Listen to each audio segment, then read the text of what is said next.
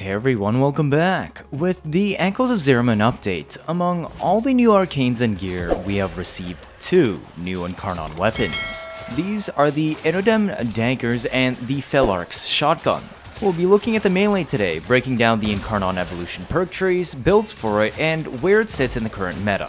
As the original Zariman update has been out for quite a while now, I expect Incarnon weapons to no longer be a completely new concept to you. Otherwise, I would strongly recommend completing the Angels of Zariman quest first before watching this video. The Innodem can only be attained from Caballero. The blueprint is tradable though if you don't want to go through the grind yourself, but you will still have to craft it. It costs 5 Void Plume Pinions and 10 Void Plume Quills. Pinions come from Dormant Angels, but also know that there are no ways anymore to double pinion drops from them. As of a patch a few weeks ago, I normally run Helical Perimeter for Dormant Angel spawns since it's an easy extermination mission you can't fail, while your team can also search for the elusive Void Plume Crest at the same time if you still need it for ranking up in the Syndicate.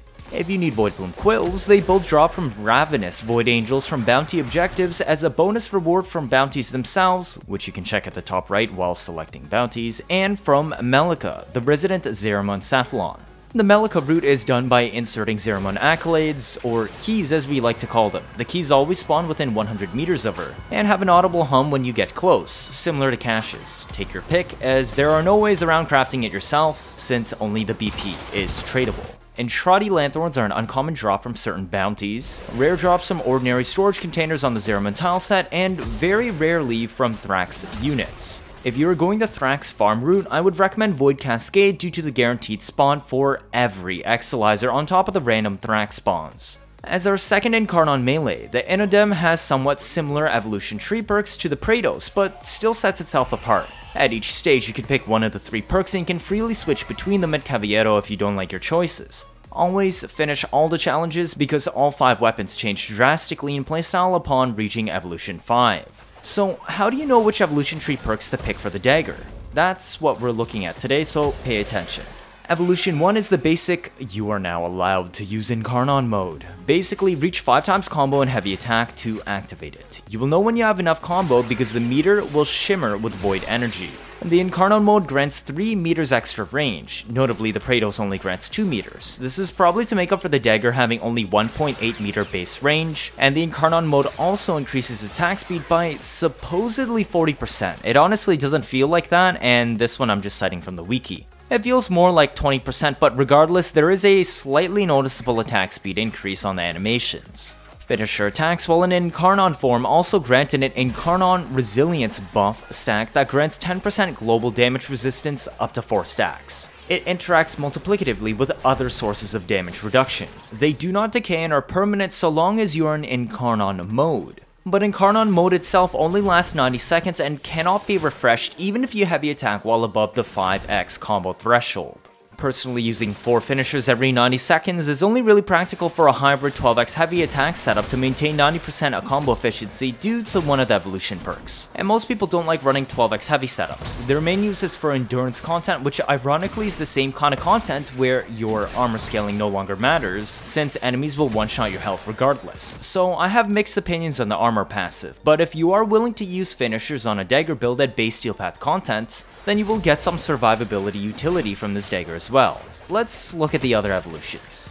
Evolution 2 has 30% sprint speed. The problem with this node is that Praedos exists. If you're intending to use this weapon as a mobility stat stick, Praedos does a much better job. Although Praedos is only 20% sprint speed, it also grants 20% slide, and also has plus 30% parkour velocity, which is a perk that's completely missing in general from Innodem's entire evolution tree. While sprint speed is still useful in a vacuum, even not as a mobility stat stick, let's take a closer look at the Innodem. This Dagger has base 0.75 attack speed, and the middle perk for Evolution 2 grants 25% attack speed.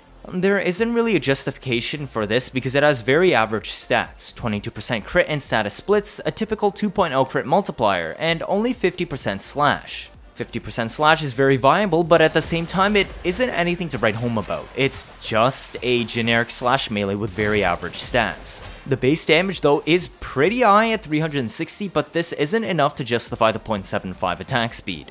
For comparison, we have a Karyst Prime with 0.667 attack speed. Karyst noticeably has 2.2 meter base range instead of Innodem's 1.8. It has 2% more crit and 0.2 more crit multiplier, which are small things but they do start to add up, and it also has 30% status instead of Innodem's 22. It also even has Toxin built into it, and while Karyst is only 29.7% slash weight, remember that all Dagger stances have relatively high normalized damage combos as well as 4 slash procs built into them. This makes Karyst lethal against Corpus units and still bleeds quite well against armored units without having to add any extra elemental mods or building for more slash, due to all daggers generally sharing that absurd 0.9 follow through stat, which is the biggest, not exactly a weakness, but specifically differentiates top tier daggers from top tier tonfas, like the Kronen Prime. This actually makes dagger builds with absurd range viable, since while Kronen can actually build range, it does suffer if you swap both prime reach and spring loaded since it wants both more crit and also attack speed as well on an already bloated build.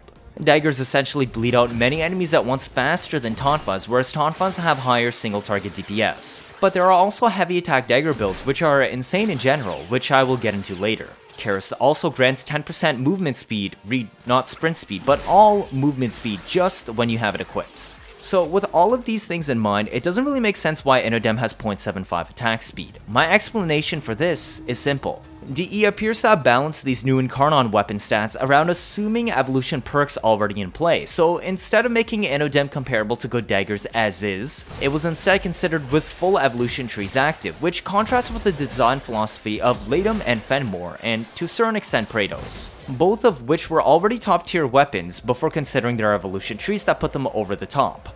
Let me make this clear, I'm not complaining that the Innodem isn't strong enough, rather it's actually really strong, but Fenmore and Innodem are the poster child Incarnon weapons, and quite frankly I do find them slightly overpowered. It seems they retroactively nerfed the attack speed on Innodem to justify adding an attack speed perk on Evolution 2, to quote-unquote balance out the weapon relative to non-Incarnon melees. They could have just as easily built a 25% attack speed into Innodem itself for 0.9 attack speed normalized. Daggers are decently fast in general, so while 0.75 is still usable, it just doesn't make sense compared to other daggers based on its stats, and now instead of adding a power creep perk for Evolution 2, they could have given it more utility perks or just something fun, which is what made the Praedos so good. You can sum up the Innodem as being a slightly stronger Praedos that at the same time is much more boring to use. This is reflected in the standard build breakdowns I will show you. There are only 3 builds today instead of Praedos' 4, and they are much more similar in mod choice as well. They do still play differently, but these design decisions stifle build creativity on the Innodem in my opinion.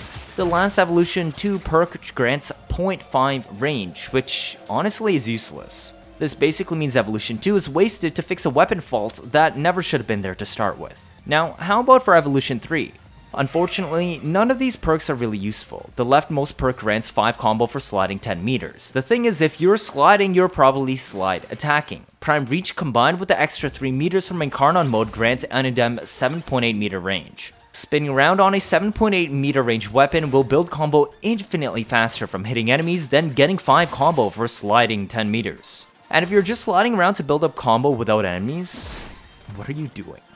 I understand sometimes there are really rare niche applications for stuff like this, since Eidolon hunting itself is filled with niche strats, but I don't think main weapon perks should have things like this, especially if DE appears to be balancing the weapon with the evolutions active in mind. This is what we call a useless perk. The middle perk increases aerial melee attack range by 0.5 meters, which is also useless for a reason I will explain later when showcasing build performance. There really is no reason to use this. Then our last perk is the one I picked, plus 60% finisher damage. Now, this is only useful if you're trying to use the resilience damage reduction stats, however 40% damage reduction is rarely useful alone, and conventional damage reduction strats like Neja's Halo already grants enough damage reduction, and we also have mods like Adaptation available. The other situation is if you're using a hybrid heavy build, which needs finishers for the Evolution 5 perk to maintain 90% heavy efficiency.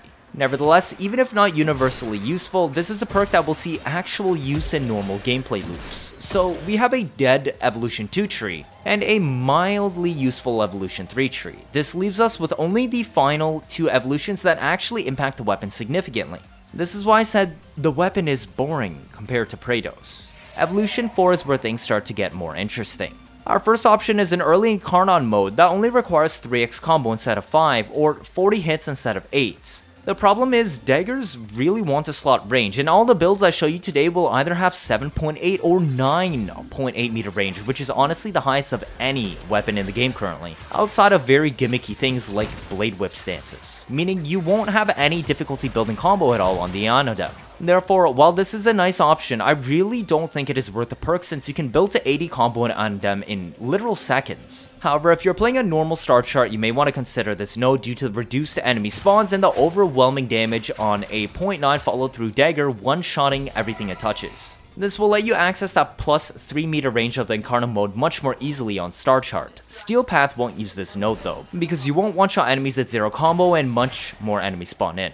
The rightmost node grants 20 combos on finishers. There's literally no reason to use finishers in normal star chart, only on Steel Path, and if you're able to finisher an enemy on Steel Path, there are also enough enemies nearby that if you swung your dagger once, you would most likely build 20 combo as well, so this is once again another useless perk.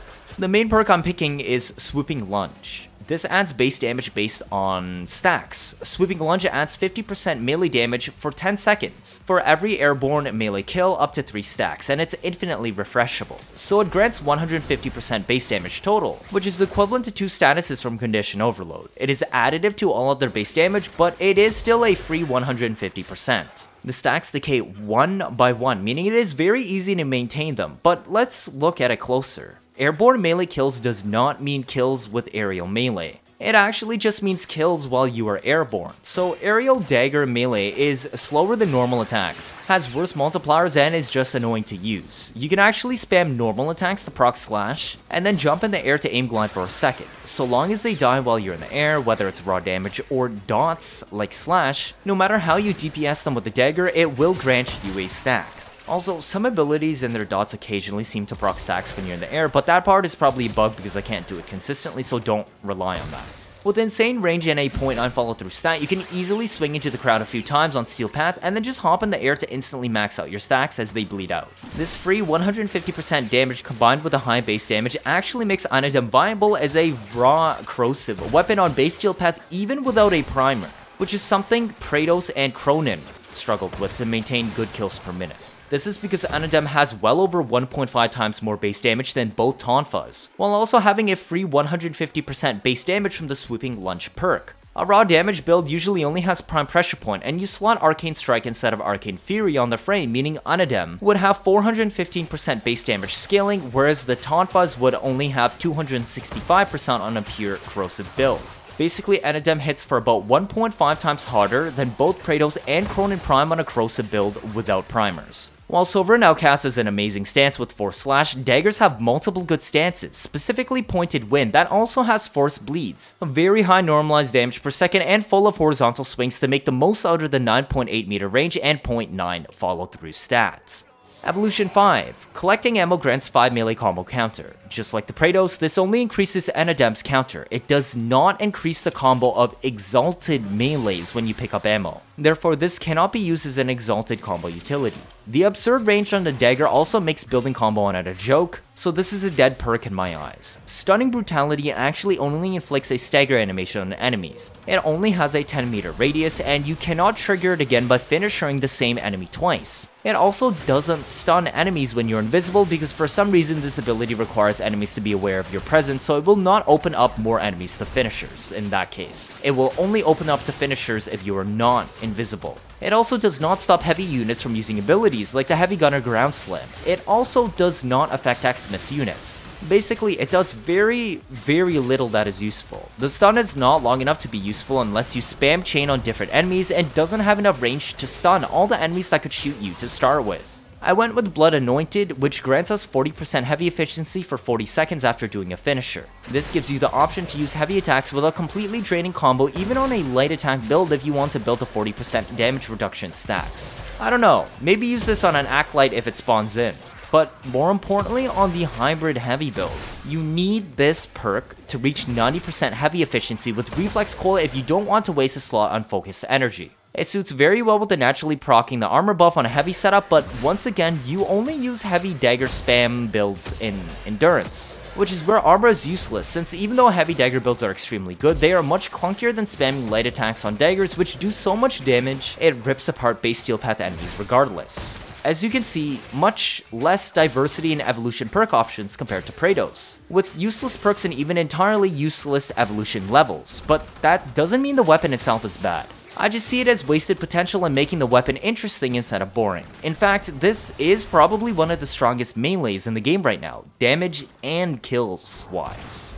There's one last thing about this weapon though. The Incarnon form allows you to throw void waves at enemies when you aerial melee. It's used the same way as Contagion. Aim, glide, throw if you aren't familiar with how it's done. The problem is the projectile deals 360 radiation damage. I was somehow able to get a few other IPS procs on it, but simply put, it struggles to proc slash and does not benefit from any stance multipliers. Since the majority of combos average out to about 200%-ish hit multipliers per strike, this makes the aerial waves not only objectively weaker by about 2 times than a normal hit, but it also sucks at proccing relevant status effects for DPS. It also has 23 meter-ish range and infinite body punch through, but that's not enough to save it. It will kill things on normal star chart, but forget about using on steel path. You'd be lucky to kill anything with it besides spamming at low armor fodder units. Alright, let's take a look at those builds, shall we? The one condition I have is on every melee focus loadout, I will always be using Arcane Strike on my frame, so keep in mind those benchmarks and builds assume it is present. First up is that basic corrosive build, which is actually usable on base steel paths without a primer, having nearly 2.5 times the DPS of Praedos and Kronen, due to the much higher base damage and the 150% base damage evolution 4 perk.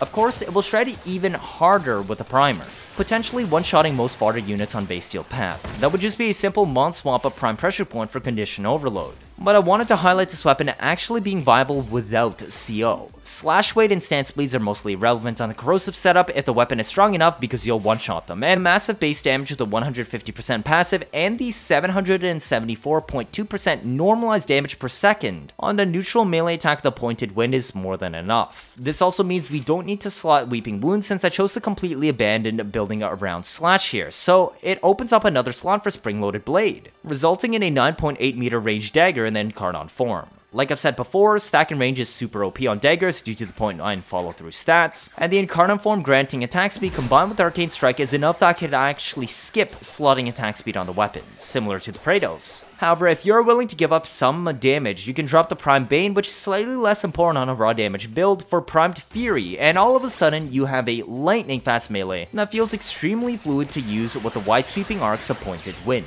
Melees also get an edge on corrosive builds compared to guns outside of shotguns, because we use primed toxin mods here. At 12x combo, the Innodem reaches 118.8% crit chance, which is enough to guarantee those massive crits. If you choose to drop Spring-Loaded Blade for Gladiator Mites, the crit spikes to 143% instead at 12x combo, meaning you will get a pretty even split of oranges and yellows, while boosting the crit multiplier further to 5x for a massive DPS increase. 7.8 meters is still very respectable range. On a raw damage build like this, Gladiator Might is only slightly worse than a primed Bane mod, but is superior to a normal Bane, so take your pick. You may also be wondering what is the performance of a raw corrosive build if I actually use a primer.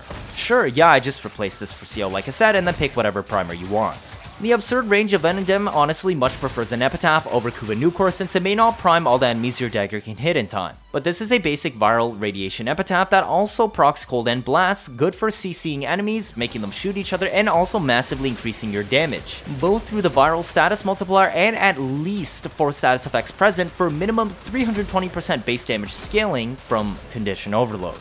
We also have 2 Augur mods on here for the set bonus for aiding shield gating strats on whatever frame you're running. Primers are very simple to use and always result in higher KPM than just using pure melee because of the massively improved TTK, and instant swap capability between melees and primers with no holster time. But do know that both setups work because Innodem is strong enough to forego primers completely on base steel path, which is something Praedos and even Kronen Prime struggled with unless you relied on frame buffs. Another important suggestion is to run Dexterity Weapon Arcanes on both your primary and secondary if you're going for a melee focused build, because this will grant 15 seconds extra combo duration to Innodem, letting you comfortably sit at 20 seconds, alongside Neramon's power spike to only decay by 5 if the bar runs out. Since we aren't using our primary, you'd also just pick anything that can equip Amalgam Serration, which grants 25% sprint speed already and makes the optional sprint speed perk on Innodem even more useless. But what if we want a build that scales into endurance? Well, that's easy. You already know it's going to be a slash build. The most important part of any dot build is you must equip the Prime Bane if you want optimal performance for endurance. Banes in general double dip on dots, meaning this Prime Smite will multiply my bleeds by 2.4 times or kills all enemies 2.4 times faster, which is vital for reducing the number of enemies alive shooting you in endurance. It's honestly probably the most important mod on the entire build after CO and Blood Rush and Weeping, which are generally accepted staples on any build.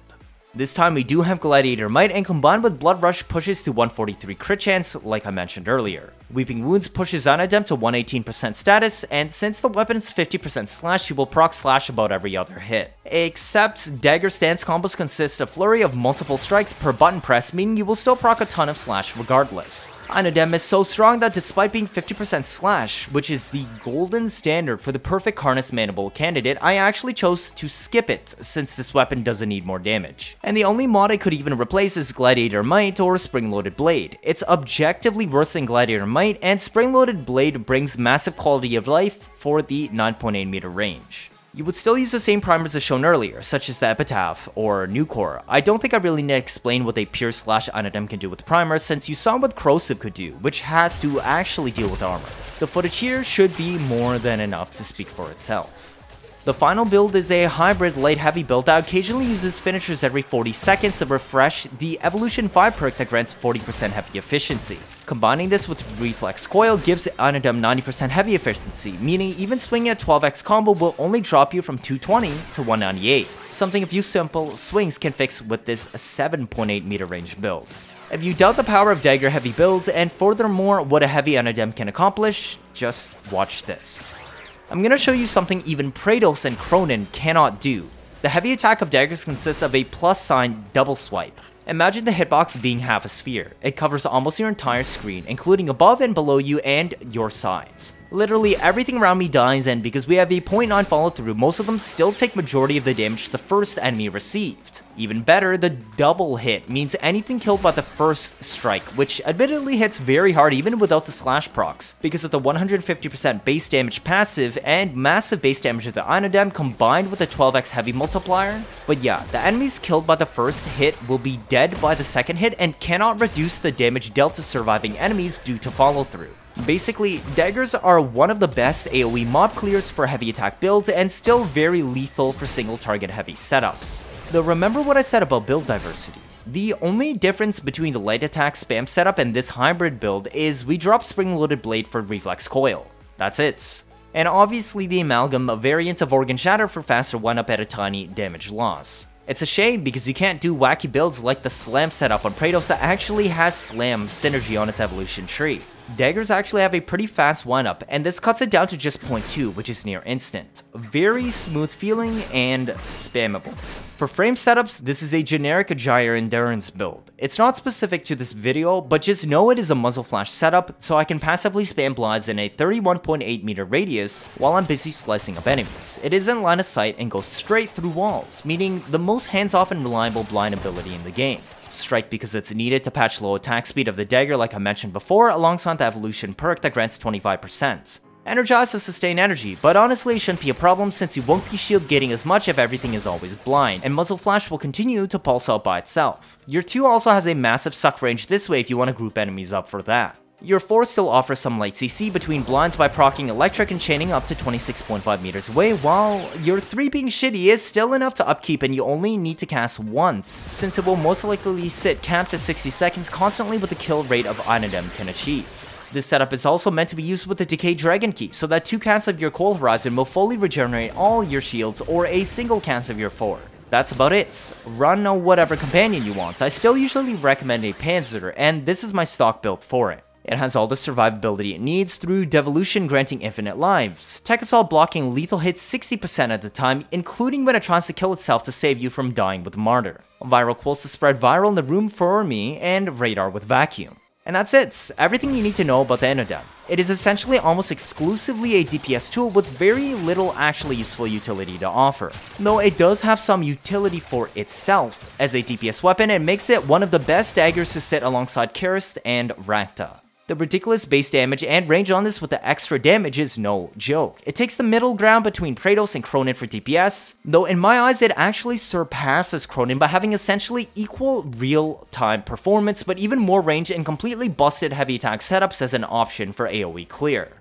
The only letdown? Not the performance of the weapon itself, but rather some decisions DE made that appear to stifle creativity with the Incarnon evolution system and the perks you have available. It's definitely got the short end and the stick and actually interesting perks, but if it's still this strong, that should say enough about the weapon. What do you think? If this is your first time watching, feel free to leave a like, or better yet subscribe. Let me know your thoughts down in the comments. 79.5% of you are not subscribed. I'll try my best to get you new information out always, as soon as possible, like I've done with covering the Echoes of Zariman update. Stick around if you want to see interesting memes and builds on a nearly daily basis. Don't want to miss out on any of that, do you? That'll be it for this video. Thank you all for watching, and see you all next time.